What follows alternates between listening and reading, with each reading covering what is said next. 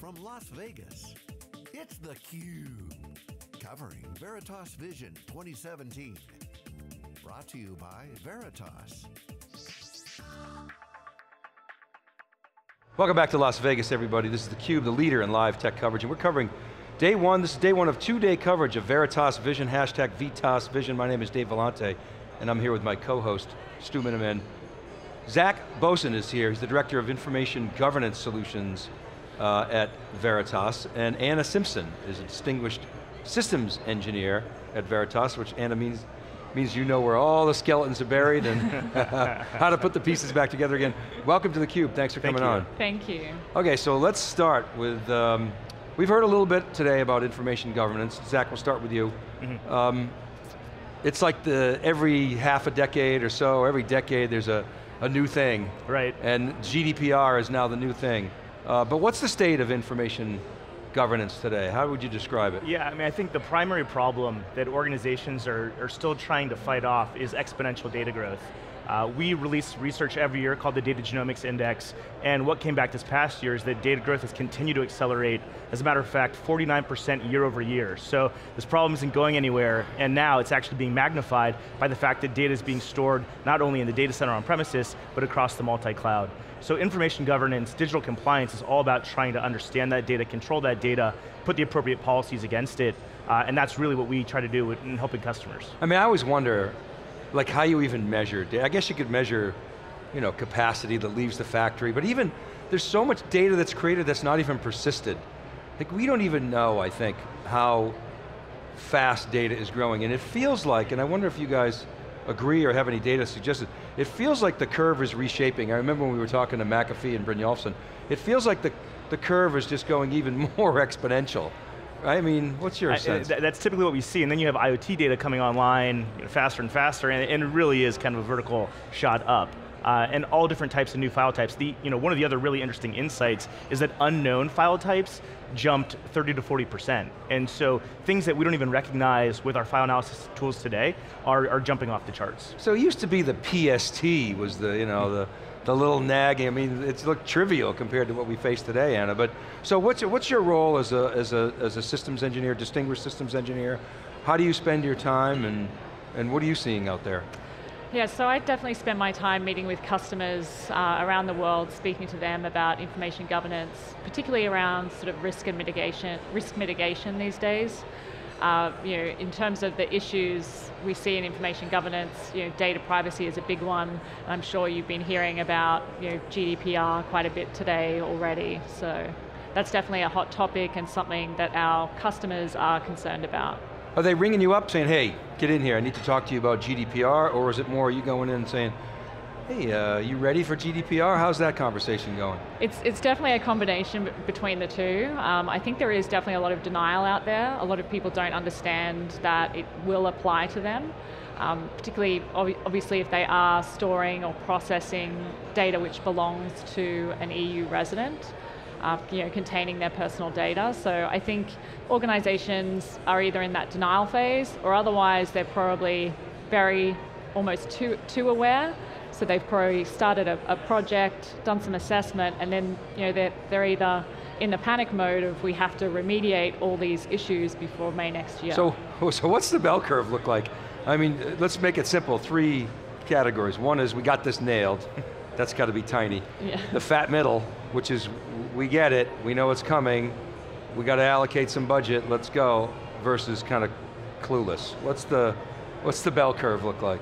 I would say that there's 2% of companies maybe think they have it nailed. Definitely single digits, low single digits. I think maybe another 30% at least understand the implications and are trying to at least put a plan in place. And the rest, 66% or so, still aren't very aware of what GDPR means for their business. Yeah. Wow. Anna, could you take us inside, what's Veritas's role in helping customers get ready for GDPR? We talked to one of Veritas's consulting partners today, and it's a big issue, it crosses, I said, usually 5 to 10 different budget areas. So what's the piece that Veritas leads, and what's the part that you need to pull in other partners for? Sure thing. So in terms of our approach, we have what we refer to as a wheel, which sort of attacks different parts of the GDPR, so various articles. It sort of steps you through the sort of processes that you need to be compliant. So things like locating personal data, being able to search that data, minimizing what you have, because GDPR is really dictating that you can no longer data hoard, because you can only keep data which has business value. And then further downstream, it's obviously protecting the data that has business value and then monitoring that over time. From a Veritas approach perspective, we're tying those articles obviously to some of our products, some of our solutions, and then there's also definitely a services component around that as well. So when you think about e-discovery or regulatory requirements, it's when the regulators come in, generally they're not necessarily going to be questioning the tools, they're going to be questioning how you're using those tools to be compliant. So it is sort of a combination between tools and services, and then we're also partnering with other consulting companies on that process piece as well. Yeah. Zach, in the keynote this morning, there's a lot of discussion of there's dark data out there and we need to shine a light on it. Have to imagine that's a big piece of this. Why don't you bring us up to speed? What are some of the new products that were announced that kind of help with this whole GDPR problem? And to that point, right, 52% of data is dark, 33% is rot, 15% is mission critical. Today we announced 23 new connectors for the Veritas Information Map. This is our immersive visual data mapping tool that really highlights where your stale and orphaned and non-business critical data is across the entire enterprise. So new connectors with Microsoft Azure, Google Cloud Storage, Oracle databases, and so forth and so on. There's quite a number that we're adding into the fold. And so that really gives organizations better visibility into where risk may be hiding and allows you to shine that light and interrogate that data in ways that you couldn't do previously because you didn't have those types of insights. And then also we heard about sort of risk analyzer?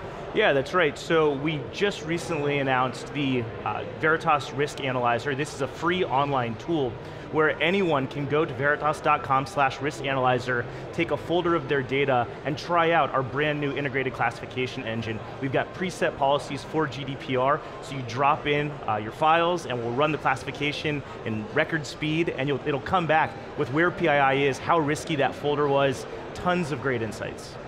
And so it's identifying the PII, sort of how much there is, and how siloed it is? Are you sort of measuring that, or what are you actually measuring there? So we're actually giving you a risk score. So when we're analyzing risk, you might find one individual piece of PII, or you might find much more dense PII. And so depending on the number of files and the types of files, we'll actually give you a different risk tolerance. And so what we're doing with the Risk Analyzer is giving you a preview, or just a snapshot of the types of capabilities that Veritas can bring to that discussion.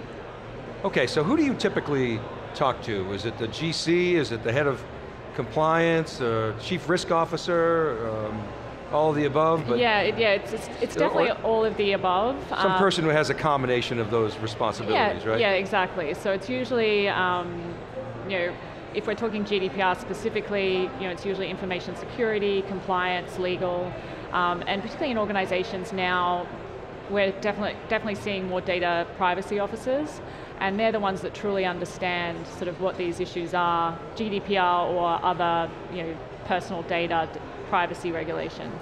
So okay, let's say I'm the head of the compliance, security, risk, information, governance, I wear that hat. And let's say I'm new to the job, and I call you guys and I say, I need help. Where do I start? Obviously you're going to start with some kind of assessment. Maybe you have a partner to help you do that. I can run my little risk analyzer, sort of lead gen machine, and that's good, but that's just scratching the surface. I know I have a problem. Where do we start? What are the critical elements, and how long is it going to take me to get to where I need to be? Yeah, so I think visibility is obviously the first step, which Zach already kind of spoke to. You really have to be able to understand what you have to then be able to make some educated decisions about that. So generally that's where we see the gap in most organizations today, and that's particularly around unstructured data, because if it's structured, generally you have some sort of search tools that you can quickly identify what's within there. Right, okay. And to add on just that, you actually have 24 hours. We can bring back 100 million items using the information map, so you can get a really clean snapshot in just one day to start to understand where some of that risk may be hiding. Yeah. So, let's unpack that a little bit. You're surveilling, what, all of my data stores, and it's because you see that because you've got the backup data, is that right? So the backup data is one portion of it. The rest is really coming from these 23 new connectors into those different data stores and extracting and sweeping out that metadata, which allow us to make more impactful decisions about where we think personal data may be, and then you can take further downstream actions using the rest of our toolkit. And what about distributed data on laptops, mobile devices, IoT devices? Is that part of the scope, or is that coming down the road, or is it a problem to be solved? So it's a little out of scope for what we do. On the laptop, desktop side of things, we do have eDiscovery platform, formerly known as Clearwell, which does have the ability to go out and search those types of devices, and then you could be doing sort of downstream review of that data, or potentially moving it elsewhere. But yeah, it's definitely a place I guess we don't really play right now. I don't know if you had any other comments there. Well, you got to start somewhere. Yeah. Start within your enterprise. But this has always been a challenge. We were talking off camera about FRCP and email archiving, and and I always thought the backup, the backup company was in a good spot to analyze that data. But then there's the but. But even these are backed up kind of, laptops and mobile devices, but do you see the risk and exposures in PII really at the corporate level, or are attorneys going to go after the processes around distributed data and devices and the like? I think anything is probably fair game at this point, given that GDPR hasn't come in, it's not being enforced yet, so we'll have to see how that plays out. I think the biggest gap right now, or the biggest pain point for organizations, is unstructured data, because it kind of becomes a dumping ground, and people come and go from organizations, and you just have no visibility into the data that's being stored there. And generally, people like to store things on corporate networks because it gets backed up, because it doesn't get deleted, and it's usually things that probably should not be stored there. So, well, it does sound like, if I think back to 2006, 2007 timeframe with Federal Rules of Civil Procedure, which basically said that electronic information is now admissible. And it was a high profile cases, I think, I don't want to name the name because I'll get it wrong, but they couldn't produce the data in court, the judge penalized them, and then they came back and said, oh, we found some more data, we found some more data, we found some more data. Just an embarrassing thing, there's a $100 million fine, and that hit the press. So what organizations did, and I'm sure, Anna, you could fill in the gaps, but they basically said, listen, it's an impossible problem, so we're going to go after email archiving. Yeah. We're going to put the finger in the dike there and try to figure the rest of this stuff out later. And what happened is that plaintiffs' attorneys would go after the processes and procedures and attack those. And if you didn't have those in place, you were really in big trouble. So what people did is try to put those in place. With GDPR, I'm not sure that is going to fly. It's almost binary. If somebody says, I want you to delete my data, and you can't prove it, I guess that's process-wise, you're in trouble, in theory. We'll see how it holds up and what the fines look like, but it sounds like it's substantially more onerous from what we understand, is that right? Yeah, I would 100% agree. So, from an eDiscovery standpoint, there's proportionality and what's reasonable, relative to the cost of eDiscovery and things like that. I actually don't think that is going to come into play with GDPR because the fines are so substantial. So, really, I don't know what would be considered unreasonable to go out and locate data. So. Right. Zach, you have to help us end this on an up note. So get into the onerous wait, I wanted to keep going into the abyss. We talk about the exponential growth of data, and we've been saying, big data was supposed to be that bit flip of, turned it for, oh my God, I need to store it and do everything I need to be able to harness it and take advantage of it. So is GDPR an opportunity for customers to, not only get their arms around their information, but, extract new value from it? Absolutely, it's all about good data hygiene, it's about good information governance, it's about understanding where your most valuable assets are, focusing on those assets and getting the most value you can from them.